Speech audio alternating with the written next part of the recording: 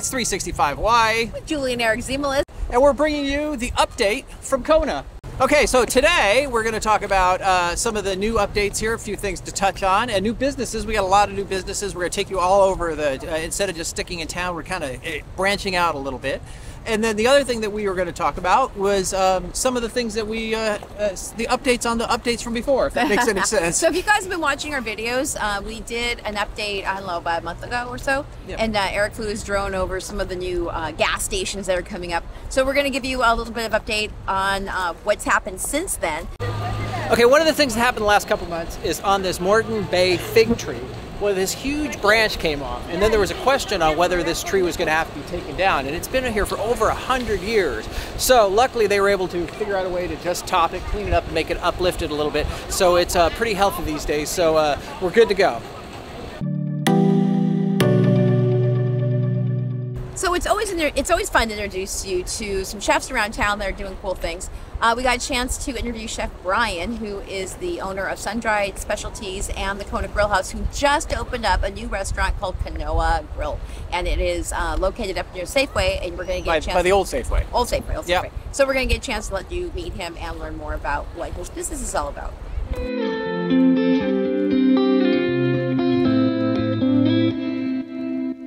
I'm here with Chef Brian Fujikawa, and he is the owner of the Kanoa Grill, which used to be the Kona Grill House. Yes. Right, and he is going to be opening his restaurant tomorrow, July 1st, but you guys are going to see this a little bit later. But congratulations, first of all.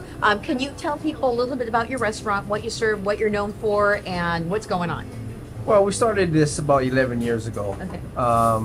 Actually, 23 years ago, we started with dried fish for the first 12. Converted into a little restaurant up in Kailua Kona Grill House, and then now we actually moved into town. So the menu is still the same. You know, we're kind of known for our fresh catch, you know, fresh fish, the poke, the lobster crab cakes, and then we do daily specials. Like today it's Friday, so we do like a smoked prime rib. Right, and you do that every Friday. Every Friday. Every Prime Friday, rib. smoked prime ribs, and then Thursdays we do like a little white pork chops. Okay. The other 3 days it depends on what I feel like cooking that day. Okay, there you go. You know, and he's so. not just a restaurant owner. This guy's a chef. No. And everyone who talks about your food is like, this isn't like just like he's a grill dude. Yeah. This is like culinary awesomeness. Yeah. Right? Yeah. And on top of that, we do baking. You know, Okay. so every morning I'm here about 1:30, 2 o'clock in the morning. Wow. We start the baking. You know, the cheesecakes, the whatever, the chocolate macadamia pies and things like that. So we kind of start with that, and then then we roll after about maybe 6 or so. We roll into the savory side where we prep for the day for the savory side, cutting on the fish and things like that. So, I mean, so we, like I said, I was a fisherman, and that's how we got into this. Okay. And then that's how we went from fishermen to be drying your own fish, wholesaling it throughout the state of Hawaii and a few markets on the mainland, and then converted into a small little mom and pop shop of Mauka, and then now we're moving to town, kind of like, I guess you call it big time. Yeah, you're hitting the big time. We're in town. Yeah. So I mean, it was a sad move because the Mauka people kind of missed us up there. Yeah. If you guys had a chance to actually see that space, you ate in the parking lot. Yeah, exactly. It was it was down in Kailua. But now here, you've got some seating outside. Yep. And if you guys want to find them, you're actually next to Domino's. Domino's. And yeah. what's the name of this plaza? This is the Crossroads. Crossroads Yeah. Plaza. And it's Yeah. next to the old Safeway. Old Safeway, For people yep. who Yep. live around here. I like key lime pie, but I haven't tasted the best key lime pie in all of Hawaii until just this moment. So I'm going to give this a shot and see what I think. So interesting, it's not green.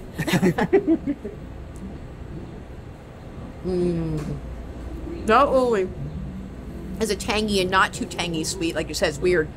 This is like heaven. Wow. Just the meringue has a nice, beautiful flavor to it. And also the crust. Oh my goodness, it's thick and yummy. Oh. Okay, he wins. Well, thank you, and congratulations. Thank you. Amazing. Thank It's you. fun to have new things happening in Kona. Exactly. So thank you. Thank you. So this morning I am with Russell Chef from Hawaii Boat Clubs, and you guys, he has got a really cool new opportunity for you boat lovers in Kona. Tell us a little bit about what it is that your business is doing. Sure, yes. We're a member-based social organization. We manage a fleet of boats for our members to access at their convenience.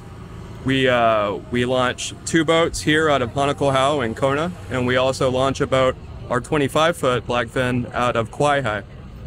We also have a members lounge located in Kauai.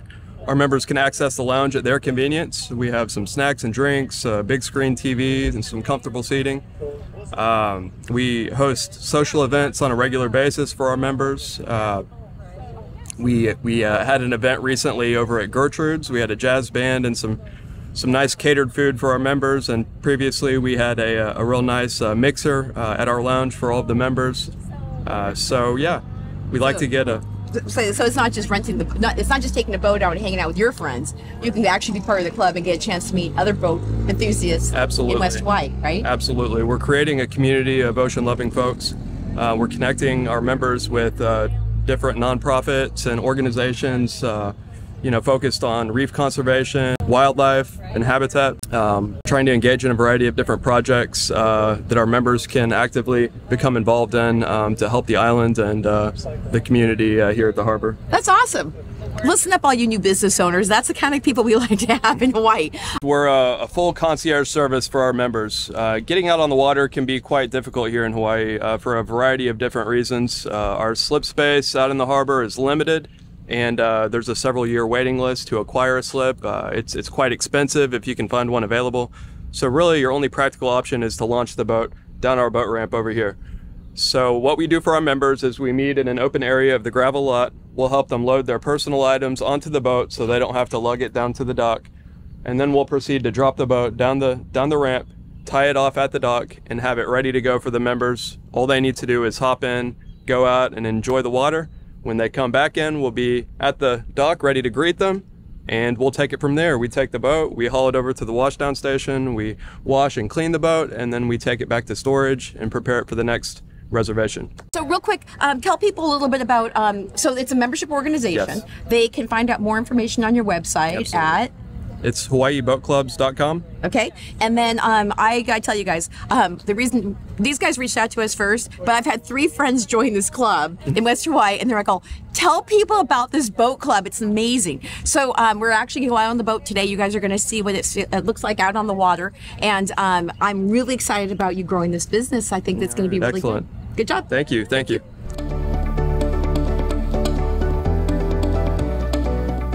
Hey, so one of these long-awaited restaurants, in fact, we've shown their front door in some other of our update videos, and today we're actually going to go in there and show it to you guys. The Aloha Vibes is open for business with their beautiful view of the ocean from the Kona Inn lawn.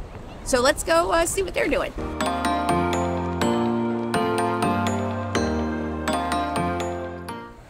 Hey, so we're in the Kona Inn Shopping Center, and this is the newest addition to the bar scene, and it's called Aloha Vibes, and it is a beautiful view of the ocean from here, and today is 25% off wines. Wednesday wine day. Come on, ladies, let's go. Let's take a look inside.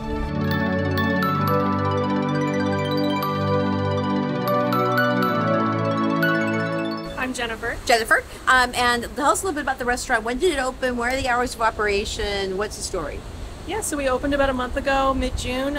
So it's CJ is the owner, and he wanted to have a place that locals can come and have like Hawaiian food, Hawaiian-inspired drinks, and just feel the aloha, feel the spirit of the island. Well, you definitely chose a great location. You guys, the view is amazing. And then when are they open? We're open Tuesday through Sunday, 11 to 10. Okay, so 11 to 10. Yes. They serve a rock and lunch menu. Yes, and they you do. can drink until well after sunset. Yes. And with the restaurant itself, it sounds like it's Hawaiian inspired. Locals are invited. Is there anything else that would make people want to come in? Is there something you want to tell? This is the best thing ever. A fantastic spot to just enjoy yourself, soak in the energy of the island, and feel at home. There you go. And we're gonna try the food now. Okay, here is the poke trio. We've got a poke tartare made out of teriyaki poke, and we've got a avocado spicy poke, and then we've got a Hawaiian style poke with limu is what's in there too. So let me try the Hawaiian style here. These are definitely good. So this is the Aloha Vibes version of basically an Aperol spritz, and the concept of this restaurant is not just oceanside dining. They make their own syrups. So craft cocktails are their thing. And if you like a chai tea, they make that themselves here. And there's lots of different kinds of things to discover with them all using only local sourced products. So come in and get a different flavor than anything you've ever had. This one's really good. The next one is for your adventure people. They have opened up a climbing wall here in Kona. Can you believe that? I've never heard of that would actually come to existence. But we met the owner's name. One of the owners, his name is Nim, and we got a chance to go down here, and it's cool. You climbed up to the top pretty well. Yeah, in fact, watch my climbing skills on this next clip.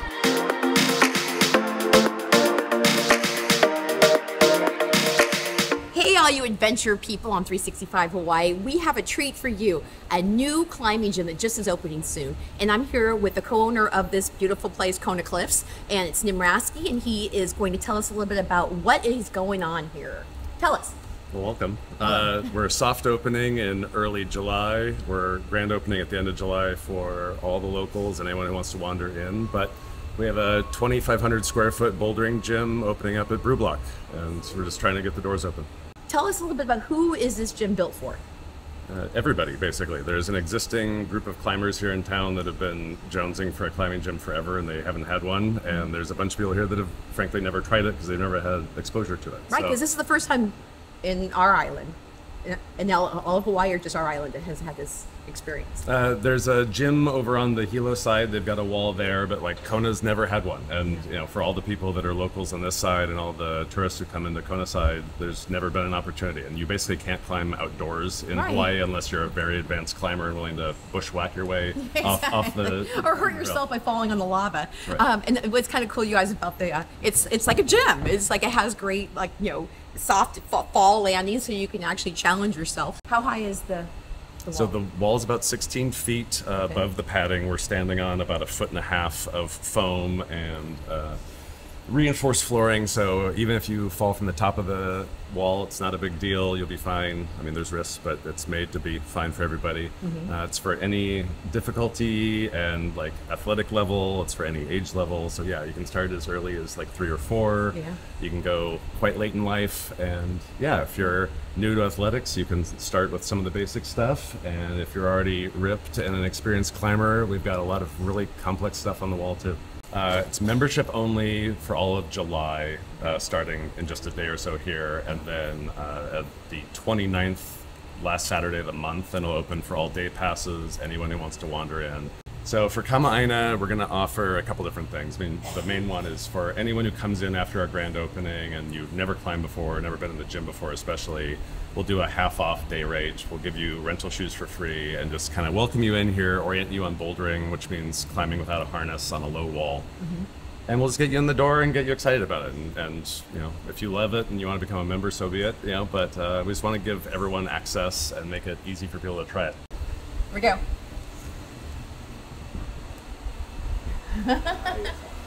There you go. Perfect.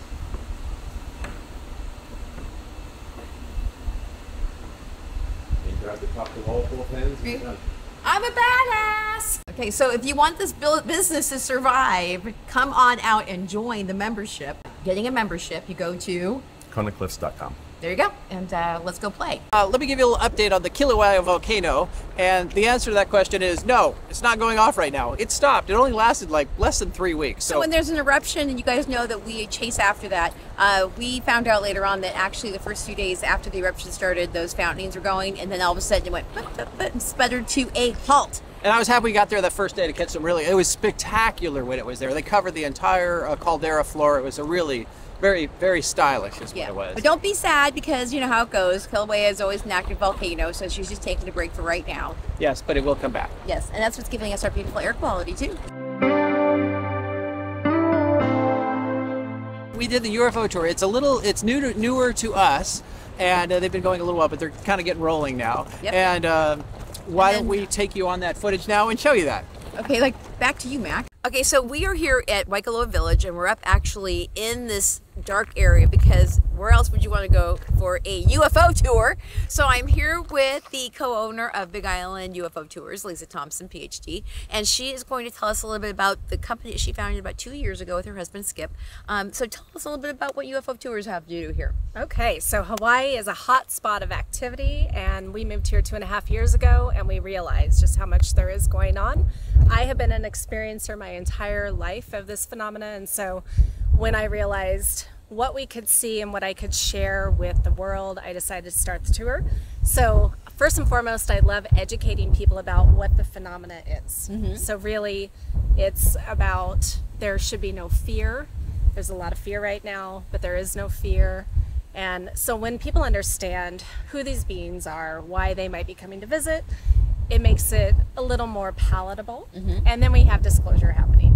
So I train people how to identify all of the moving objects in the sky, so that when we know predictable behavior of airplanes, satellites, shooting stars, then we can actually see movement that is probably spacecraft. I think it's spacecraft, you know, other people might. And we got a chance to do that tonight, and we saw a variety of things that were moving around in the sky. So I'm here to tell you, it's true. Yes. Yes, and I can't guarantee what we're ever going to see. However, there have only been maybe 1 or 2 nights in the 2 years we've been doing this where there wasn't activity, but there was also a lot of cloud cover. Oh, there we go. Right. So. And so she's chosen to be up here. As you guys might know about the Big Island, is that we have very little light pollution. So the sky is just beautiful, and you get a chance to see all the stars. But what's interesting is what Lisa and Skip off, and we'll show you one of these. They have night vision goggles. There you go, right there. And that way you guys can like see right into the cosmos. And they've got clickers, what do you call them? Laser pointers. And she's able to say, look at. And I'm telling you guys, I brought the mother-in-law too, and she was like, oh my gosh, another one. I'm very impressed because I wasn't too sure what to expect out here tonight. So this is actually pretty cool. So you get a chance to come out here, you get a chance to sit down, you get to hear Lisa's story about her experiences, and then you get a chance to get the night vision goggles on, and you get a chance to see it for yourself. So very cool. So tell them a little bit about how can they reach you, and how can they become one of your people that goes on this tour? Yes, so we do offer Kamaina rates. We also have an extended spiritual tour for people who really want to do a deep dive. And all that information's on our website, BigIslandUFOTours.com. You can also get us at 808-345-7075. There you go. And you can also, if you're really into this, she's also putting on a big fat seminar. A 3 to 4 day galactic retreat. There you go. Yes. So look for that on her website, right? Yes. So cool. And so I teach classes on this all the time. Yeah. And again, you guys also, she's wrote the book. She's really cool. You guys, seriously, if you want to do something really interesting, you probably haven't done on the Big Island before, check this out. Good job. Yes, thank you. Hey, on one of our last videos, we talked about the Kona Village opening, and as of, I think it was last week, that it actually did, a few weeks ago, did open, and there are people that are now staying there, and I heard they're having a really good time there. Yeah, so one of our friends actually went and kind of scoped it out, and she said that they do not have plans right now to let members of the public come in and eat in their restaurants. We were kind of thinking that might have been a good idea. But. Yeah, and I guess they want to, well, they're kind of still in the soft opening stage, so we're going to, hopefully that's going to change. Because one of my friends who took some pictures of their restaurants and the grounds, it's beautiful. I hope that we can get in there. The last new business that we're going to go check out today is the Rockin' Crab, and I don't know that much about it, so it'll be interesting to see what it is. But they have looks like a good selection of seafood, so we're good to go. A lot of our friends have been going, and they seem to be very happy about it, so it'll be fun to introduce you guys to this new business that used to be at the High Hop restaurant. So hey, we're in front of Rockin' Crab, and we're gonna go in and check the space out. We found out it's a chain, but I've never heard of it. And some of my friends who've actually eaten here before say you buy this like $55 experience of like all the stuff that you can eat as a group. Eric and I are going by ourselves today. We'll see how it goes. So let's take a crack at Rockin' Crab.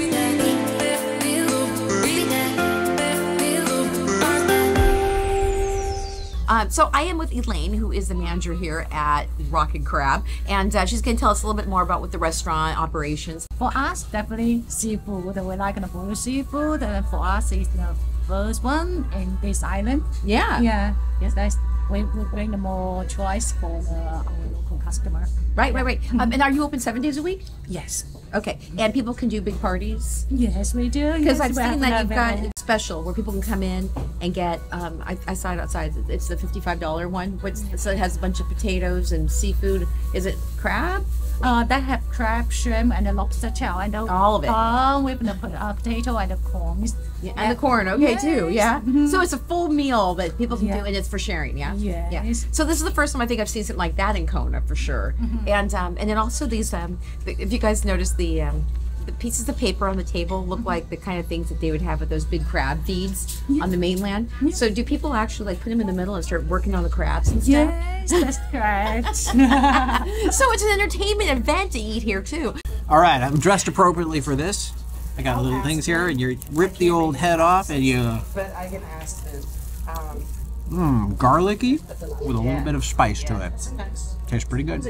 That we usually don't have a lot of diversity in food, and I must say New Orleans style crawfish is not something we usually have here. So it's kind of fun, and I even had to kind of have a little figure out the best way to eat these little suckers. But they're good and they're fun, and I definitely think we're having a good time here. I'm not the hugest shellfish fan, but I realized, yes, I do like clam chowder, and I actually enjoyed some of those heads and tails, but the sauce was really good. And get this, you guys, this space is really fun for Instagrammy moments. Like she said that one of the things that people do sometimes is they stick these little heads on their hands, and they go like this. I love that stuff. So I'd give it 2 thumbs up for creativity, originality, and food quality. So thanks for bringing new food to Kona. Yeah, we keep trying with the more choice. Okay. Yeah. Because I live out here for 6 years already. Yeah. Yeah, I like trying to different food. Yes, and I think a lot of people say they wish they had more choices in Kona. Yeah. So it's nice to see this. And there's also, look above her head. There's fun to be had here with photos too. So thank you, Elaine, and good luck on this restaurant. Thank you, Deanne. So the other two, we had a couple of gas stations that are going in, and the answer is they are still continuing to plug along on those, and we look forward to the day that they actually get in, because I heard the Safely gas is pretty cheap. Yeah. So that'll be fun, but until that time, they are still working. So you know it's a small town update when we tell you about our 2 burgeoning gas stations. But we also talked to you guys last time too about them ripping out the old comfort station, aka bathrooms, at Magic Sands and Aloha, and the bathrooms are done. And so is the handicap ramp from the upper area to the bottom, and I think they're still doing some work on the parking lot, so we still can sit by and see how that's going. But they're also landscaping an area that is next to that little bay. I think they call it Mile 4 Bay, and that'll be interesting to see what they end up doing with that part of the park as well. So it's ongoing. Okay, one thing about an update also includes like what's life like in Hawaii. I don't know if you guys know this, but Eric sits on the board of directors for the West Hawaii Association of Realtors, and I'm on the programs committee.